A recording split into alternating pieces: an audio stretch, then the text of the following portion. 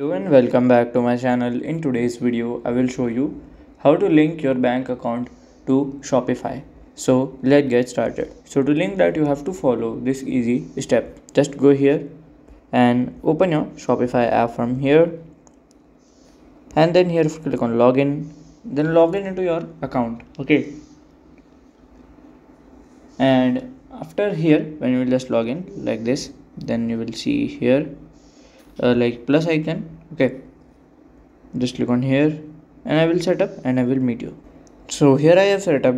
Just click on this three eyed button, then click on this as your settings, then click on here as a payments, and from here you have to add your bank account, then done.